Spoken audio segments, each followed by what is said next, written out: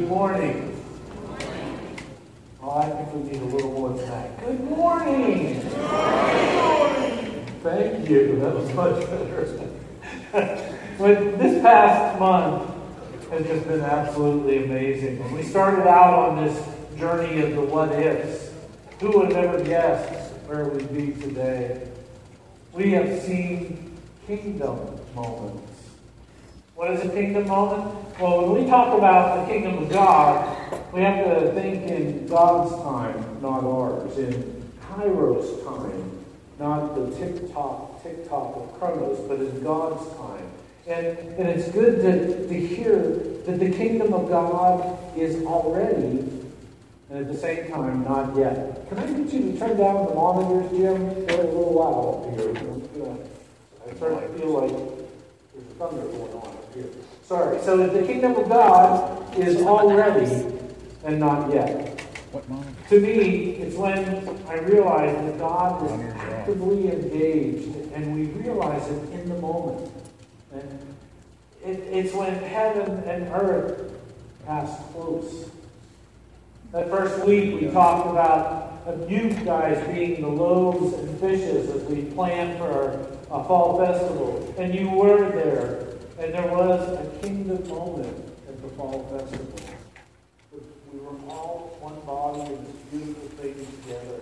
And then we talked about what if we fail. And I'm going to tell you, just a couple days before, Miguel and the band, or just a few days later, Miguel and the band were practicing for the night of worship when we had 170 people here, and they thought they were going to fall flat on their faces.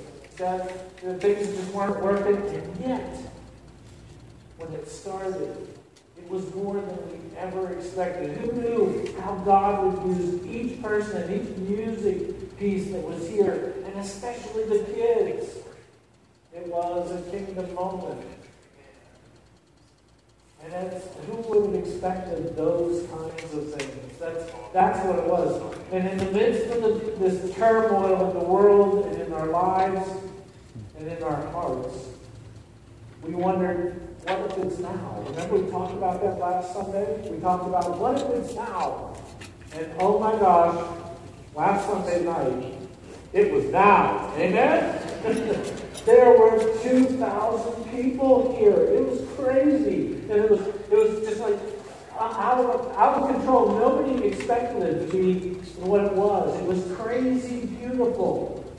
And it was a kingdom moment. And what I want to do today is take a review of the vision God has for us. And will use us as we go forward from this day so that we continue to make the what ifs into what is. Let's pray. As always, Father, I am humbled to be in your presence and to be your servants in this place. To feel your spirit in this room and know that everybody came from walks of life so different, and yet we've become a body here and now. And we want that kingdom to come. So today, may we hear, see, feel, may all of our senses realize that the kingdom is here, already but not yet. And that we would learn how we can be used to make what is. In Jesus' name we pray. Amen. So this kingdom of God, it's not just like when it comes, that's what it is. There has always been a plan. The plan God has intended for the mission of this world, it's lived out. And we hear all about that plan. Revelation 21 is not a prophecy of the end times, but it is a vision of the kingdom come. The first verse says, "Then I saw a new heaven and a new earth." Can I ask, didn't this campus look completely different than it ever did when these things happened here? A new heaven and a new earth lived out. And later in verse 3 it said, "And I heard a loud voice from the throne saying, 'See, the home of God is among mortals. He will dwell with them. They will be his peoples, and God himself will be with them. and he will wipe every tear away from their eyes. Death will be no more. Mourning and crying and pain will be no more, for the first things have passed away. This is our goal with God and from God. Right? That's what it is. It's the great I Am saying, this is it. This is. It's a return to eternal peace. And that's not something we can relate to well, because every time we hear that word eternal peace, we say that about people that have died, and we think it's about death. But eternal peace is about, not about death, but about life, eternal life. It's about this oneness with God that God has planned from us from the beginning.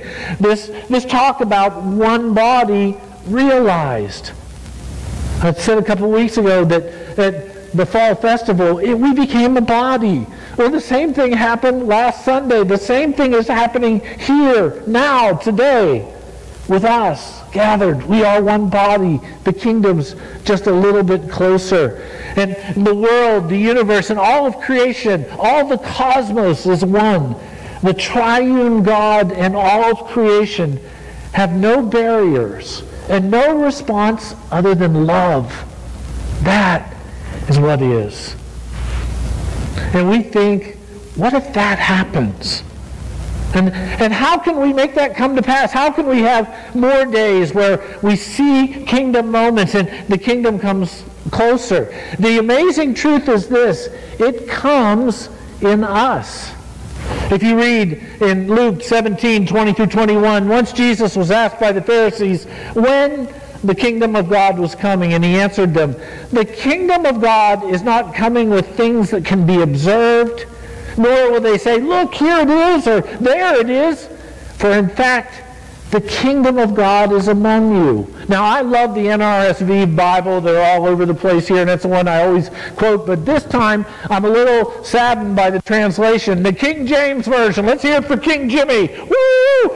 In the King James Version, I think it's translated better. I think it's translated right. The kingdom of God is within you. The kingdom of God is within us. On a blog on gotquestions.org, it says this: the kingdom of God was not coming in the manner the Pharisees were expecting. The kingdom would not be inaugurated with spectacle or splendor. There would be no great and magnificent leader who staked out geographical claim and routed the Romans. Rather, the kingdom would come silently and unseen, much as leaven works in a batch of dough. Matthew 13:33 is that parable where Jesus says, the kingdom of heaven is like yeast that a woman took and mixed with 3 measures of flour until it was leavened. In fact, Jesus says, the kingdom had already begun right under the Pharisees' noses. God was ruling in the hearts of some people, and the king himself was standing among them, although the Pharisees were oblivious to the fact. The Pharisees of the world are oblivious when the kingdom comes. It's not by law, but by love. And we learn that we talk here in the United Methodist Church about prevenient grace. That means to go before. And we love to use that term, and everyone that ever comes to Methodist Church are like, what's a prevenient grace? Well, that means that God planted in us, before we even were, God planted the kingdom in us. And just waiting for it to spring forth. When we accept that gift that God has given us, when we choose Jesus Christ, then that gift is ours. Thy will be done on earth as it is in heaven. In us. Let me give you an example. It's been almost 2 years ago that we talked about what we saw, how we saw God leading us. The emphasis was on children and families. God called us to reach children and families. And we built and we remodeled and we bought a bank and we prepared for the children and families. And they have come by thousands. There were 2,000 people here last week, and they were children and families. Who knew? God did. And God used us because that kingdom within us was being inspired to make a difference. God poured the Spirit in us and our efforts. And the kingdom is closer today than it's ever been. How did that happen? It happened when we chose to be used by God and for God's glory. So what did we do, and what are we going to do to continue to see that from our what ifs, what is growing? Well, the first thing we do is we make that choice to follow. Today, we're doing that in part with our commitment cards. During communion this morning, I want you to bring your commitment card up and just lay it on the prayer rail as you come up here and leave that commitment there to bring it forward. And as we talked last week, it's more than about money. It is, the money is important, and thank goodness for Hal to come up here and talk about money like that. Nobody likes a guy who talks about money. So glad he gets to do it this year. But the form, if you look at the form at the card, it actually says forward here, and I don't want to see what your money, but on the outside it shows what your plan is, that God has called you to. And I really hope that you will also commit that, not just that financial piece, but that you will look on the other side of that card and say, what is God doing? And I think the line that is most important is that blank one, because God may be speaking to you about something completely different, and I don't want to step in the way of that. Amen? Let's not get in God's way while this is going on. And this is what we're supposed to be doing. And so as we start this process, we start to talk about what we're going to do from this point on. Then we're going to risk failing. I have a 100% fail rate. I'm pretty sure of that. Because every time I plan something, or every time I think, okay, God, I've got this, God does even more. So even when I think I've got it, God takes it a step further. And so 100% of the time, God gives us more. And He uses those failures and those moments to make big things happen. We don't even understand big yet. I thought I understood big when we had 500 people running around here. Look what's happened. It just keeps growing. It's scary. And that leads us to the belief that God has us. My daughter knows this passage very well because she's been a part of this youth program, and it's her favorite verse, I think, Philippians 4:13. I can do all things through God who strengthens me. That's what we believe. Anybody else have any idea how we pulled off last Sunday night? Absolutely not. In the same sense, the timing is now. You see, we have this precious amount of time to be used by God. And we've got all sorts of things that will take that time and use it up on us. But we have this precious time. James 4:14 says, yet you do not even know what tomorrow will bring. What is your life? For you are a mist that appears for a little while and then vanishes. And I don't want to be some spritzer mist that didn't do anything for anybody. I want to be a mist that was used by God, that the kingdom came a little bit closer because God used me. How about you? That's where God expects us to be. That's where God loves for us to be, because we're following in the kingdom's path. And every time, every day, every moment we choose, the kingdom of God becomes more of a reality. The already not yet of the kingdom becomes more already and less not yet. You see that? That's what we're doing. We're doing more already and not less of the not yet. These are things that we've experienced this last month. The lives were touched in the last month. So our steps towards thy will be done on earth. Do you see that God is using us for the kingdom? This month has been more already and less not yet. Amen? Amen. What's he talking about? Amen. It's more. The kingdom is here. We're on a roll. And it reminds me of Martin Luther King's famous scripture reference about justice. See, the way God understands justice is that this kingdom come is for everybody. And Martin Luther King did this, quoted Amos in his wonderful speech talking about how justice matters. And I love the passage, Amos 5:23, Amos 5:24. But let justice roll down like waters and righteousness like an ever-flowing stream. Do we dare be a part of this? Do we dare to step into the waters of justice by bringing people closer to the saving grace of Jesus Christ? You see, we have the kingdom. We have the keys to the kingdom. They're in our hands. The Spirit is within us, and the kingdom keys are in our hands. Matthew 16:19, I will give you the keys of the kingdom of heaven. And whatever you bind on earth will be bound in heaven, and whatever you loose on earth will be loosed in heaven. Are we going to dare? The answer is simple. We dare not, or we'll miss it. Remember what we said last week? I don't want to be too late. I want to be part of this now because it's taken off. Amen? Amen?